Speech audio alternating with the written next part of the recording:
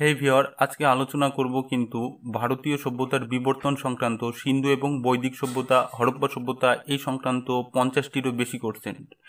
এর আগে 50টি এই চ্যাপ্টার সংক্রান্ত 50টি কোশ্চেন আলোচনা করেছি। আজকে আরও বাকি 50টিরও বেশি কোশ্চেন আলোচনা করব। যারা প্রথম পার্টটা দেখোনি এই চ্যাপ্টার, উপরের আই বোতামে এবং ডেসক্রিপশন লিঙ্কে বা ডেসক্রিপশন বক্সে তার লিঙ্ক দেওয়া আছে, সেখান থেকে গিয়ে দেখে নিতে পারো।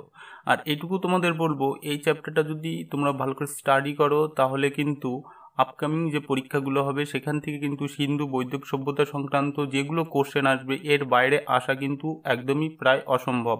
মানে সাধারণ যদি টাইপের কোশ্চেন হয় তাহলে এর বাইরে থেকে কোশ্চেন কিন্তু দেওয়াটা অসম্ভব ব্যাপার হয়ে দাঁড়াবে।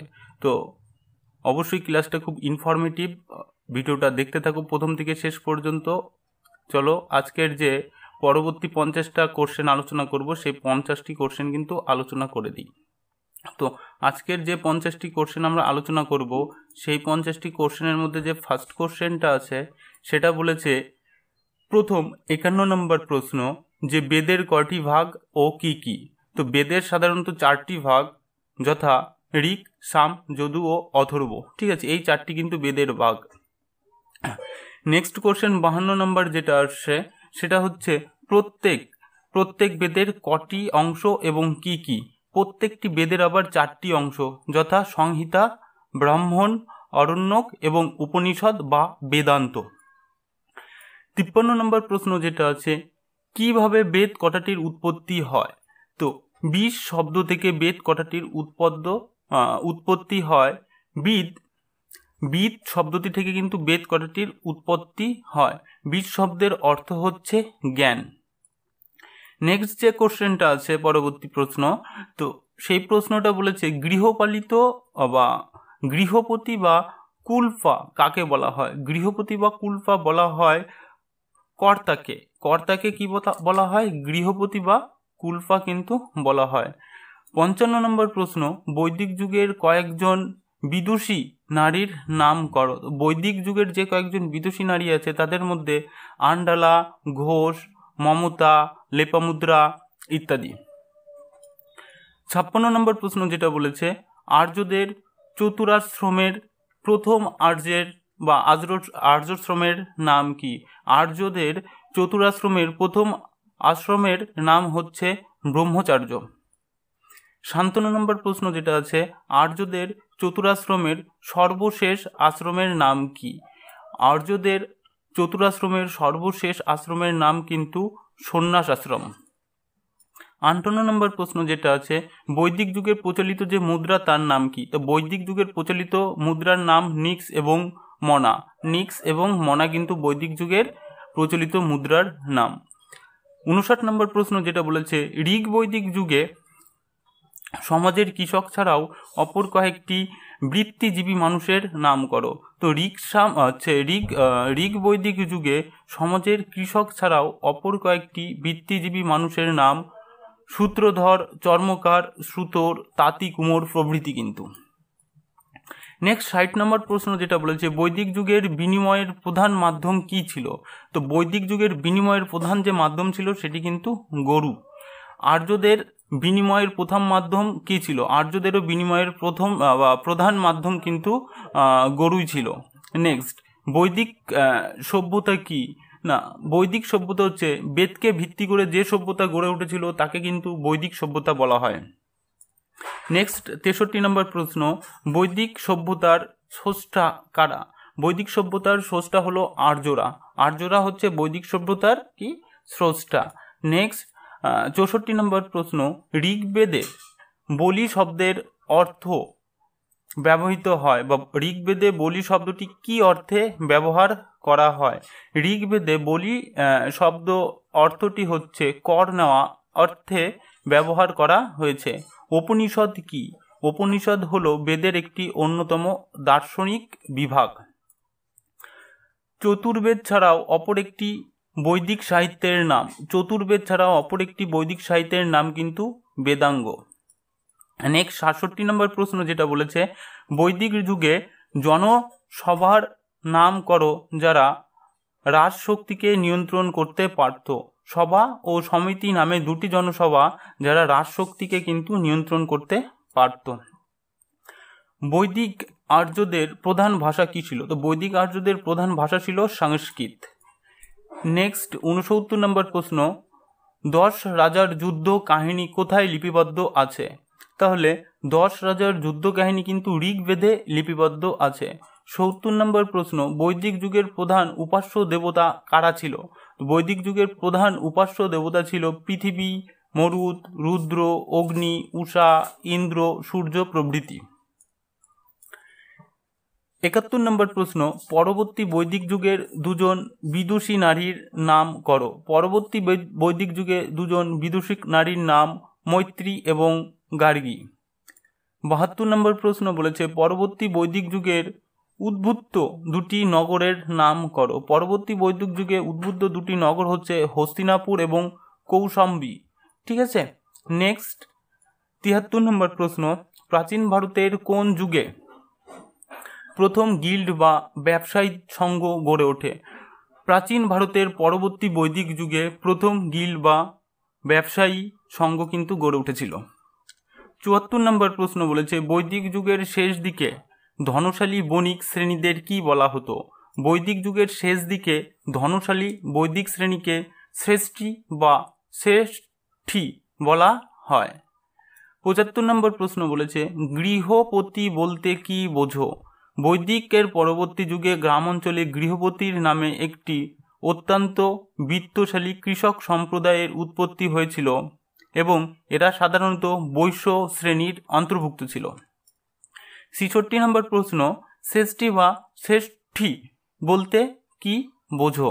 তো বৈদিকের পরবর্তী যুগে বৈশ্য সম্প্রদায়ের মধ্যে অত্যন্ত বিত্তশীল বণিক শ্রেণীর উৎপত্তি হয় এবং এরা শ্রেষ্ঠী বা শ্রেষ্ঠ নামে পরিচিত কিন্তু ছিল। কার রাজত্বকালে দ্বিতীয় বৌদ্ধ মহাসভা আহুত হয়?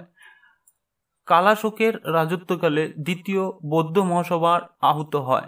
এরকমই টাইপের প্রশ্ন পেতে কিন্তু অবশ্যই চ্যানেলটিকে সাবস্ক্রাইব করো। আর যদি এইগুলো ভিডিওটা তোমাদের কাছে ইনফরমেটিভ মনে হয় তাহলে চ্যানেলটিকে অবশ্যই শেয়ার করো। আর প্রতিদিন এরকম আপডেট পেতে কিন্তু অবশ্যই চ্যানেলে থাকা নোটিফিকেশন বেলটি ক্লিক করে রাখো। তাহলে যখনই এরকম ধরনের ভিডিও আপলোড করব তখনই তোমাদের কাছে কিন্তু অতি বা রীতিমতো পৌঁছে যাবে এবং তোমরা সেগুলো দেখে নিতে পারবে। ওকে, চলো নেক্সট 78 নম্বর প্রশ্ন যেটা বলবো, কার রাজত্বকালে তৃতীয় বৌদ্ধ মহাসভা আহুত হয়? অশোকের রাজত্বকালে কিন্তু তৃতীয় বৌদ্ধ মহাসভার আহুত হয়। 79 নম্বর প্রশ্ন, বৌদ্ধদের প্রধান ধর্মগ্রন্থের নাম কি? বৌদ্ধদের প্রধান ধর্মগ্রন্থের নাম ত্রিপিটক। বৌদ্ধদের প্রধান ধর্মগ্রন্থ ত্রিপিটক কোন ভাষায় লেখা? ত্রিপিটক কিন্তু পলি ভাষায় লেখা। জাতক কি? বৌদ্ধ সাহিত্যের একটি বিশিষ্ট গ্রন্থ। এতে গৌতম বুদ্ধের পূর্ব জন্মের কাহিনী লিপিবদ্ধ রয়েছে, যাকে কি বলা হয়? জাতক বলা হয়। 82 নম্বর প্রশ্ন, অষ্টাঙ্গী মার্গের অপর নাম কি? অষ্টাঙ্গী মার্গের অপর নাম কিন্তু মাঝঝিম বা মধ্যপন্থা। মাঝঝিম বা মধ্যপন্থা। 83 নম্বর প্রশ্ন, হরপ্পা সভ্যতার সঙ্গে বৈদিক সভ্যতার প্রধান পার্থক্য কি? হরপ্পা সভ্যতার সঙ্গে বৈদিক সভ্যতার প্রধান পার্থক্য হচ্ছে হরপ্পা সভ্যতা প্রধানত নগর কেন্দ্রিক এবং বৈদিক সভ্যতা প্রধানত কিন্তু গ্রাম কেন্দ্রিক সভ্যতা ছিল।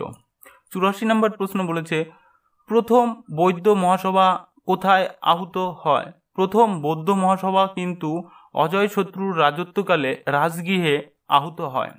দ্বিতীয় বৌদ্ধ মহাসভা কোথায় আহুত হয়? দ্বিতীয় বৌদ্ধ মহাসভা কিন্তু অশোকের রাজত্বকালেই বৈশালীতে দ্বিতীয় বৌদ্ধ মহাসভা আহুত হয়। তৃতীয় বৌদ্ধ মহাসভা আহুত হয় কোথায়?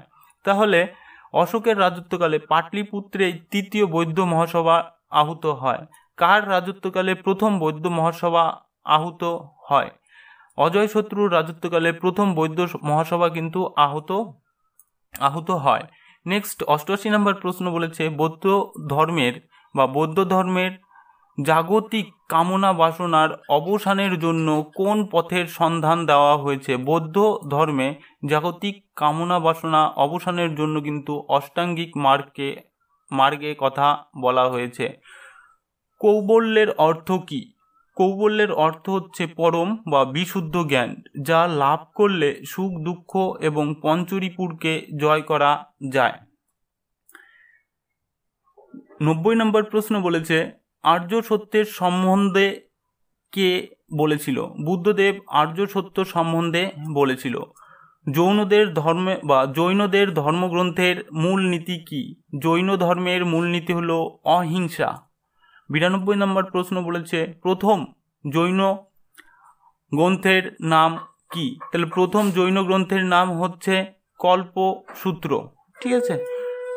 জৈনদের প্রধান ধর্মগ্রন্থের নাম কি? জৈনদের প্রধান ধর্মগ্রন্থের নাম দ্বাদশ অঙ্গ। 94 নম্বর প্রশ্ন যেটা বলেছে প্রথম জৈন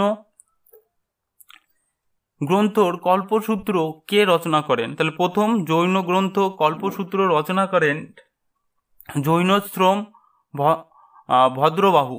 নেক্সট 95 নম্বর প্রশ্ন যেটা বলেছে তীর্থঙ্কর শব্দের অর্থ কি? তো তীর্থঙ্কর শব্দের অর্থ হচ্ছে জৈনদের প্রধান ধর্মগুরুকে নাম হচ্ছে তীর্থঙ্কর। পার্শ্বনাথ কে ছিল? পার্শ্বনাথ ছিলেন জৈনদের 23তম তীর্থঙ্কর। 97 নম্বর প্রশ্ন বলেছে সর্বপ্রথম তীর্থঙ্করের নাম কি? সর্বপ্রথম তীর্থঙ্করের নাম হচ্ছে ঋষভদেব বা আদিনাথ। 98 নম্বর প্রশ্ন বলেছে জৈনদের শেষ তীর্থঙ্করের নাম কি? তাহলে তার নাম হচ্ছে মহাবীর। নেক্সট 99 নম্বর প্রশ্ন বলেছে জৈন ধর্মের উৎপত্তির সময়কাল থেকে মহাবীর পর্যন্ত কতজন তীর্থঙ্কর ছিল? জৈন ধর্মের উৎপত্তি সময়কাল থেকে মহাবীর পর্যন্ত সর্বমোট 24 জন তীর্থঙ্কর ছিল। 100 নম্বর প্রশ্ন যেটা বলেছে যে পার্শ্বনাথ প্রচলিত চতুর্যাশ্রমের সাথে মহাবীরের কোন নতুন আদর্শ যোগ করা হয়? তাহলে তার সঙ্গে কোন নতুন যে সুচিত্রা বা ব্রহ্মচার্য আদর্শ কিন্তু যুক্ত করা হয়েছিল। 101 নম্বর প্রশ্ন বলেছে জৈনদের দুটি প্রধান সম্প্রদায়ের নাম কি? তাহলে জৈনদের দুটি প্রধান সম্প্রদায়ের নাম কিন্তু শ্বেতাম্বর বা দিগম্বর। লাস্ট যে প্রশ্নটা আছে 102 নম্বর প্রশ্ন নিগম কথার অর্থ কি? নিগম কথার অর্থ হচ্ছে বণিক শ্রেণী। পরবর্তী পার্ট পেতে কিন্তু অবশ্যই নোটিফিকেশন বেলটি বাজিয়ে দাও। আর যারা চ্যানেলের সঙ্গে জড়িত আছে বা সাবস্ক্রাইব করেছো তাদের ধন্যবাদ, এবং যারা নতুন দেখছো অবশ্যই চ্যানেলটিকে সাবস্ক্রাইব করে পাশে থাকা বেল আইকনটি ক্লিক করে দাও, তাহলে যে নোটিফিকেশন হবে সেটা তোমাদের কাছে সবার প্রথম পৌঁছে যাবে। এমন ইনফরমেটিভ ভিডিও পেতে অবশ্যই চ্যানেলটিকে সাবস্ক্রাইব করো, এবং ততক্ষণ পর্যন্ত ভালো থেকো। পরবর্তী ভিডিও ঠিক সময় মতন তোমাদের কাছে পৌঁছে যাবে। আর এটাই তোমাদের বলবো এই চ্যাপ্টারটা একবার করে হলেও পুরো রিভিশন দাও বা একবার করে হলেও শোনো, তাহলে তোমাদের প্রচুর হেল্প হবে এবং আপকামিং পরীক্ষার জন্য তো ভালোই হেল্প হবে। চলো আজকের মতন এইটুকুই। পরবর্তী ভিডিও ঠিক আমি আপলোড করে দেবো, তোমরা সেটা দেখে নিও। বাই।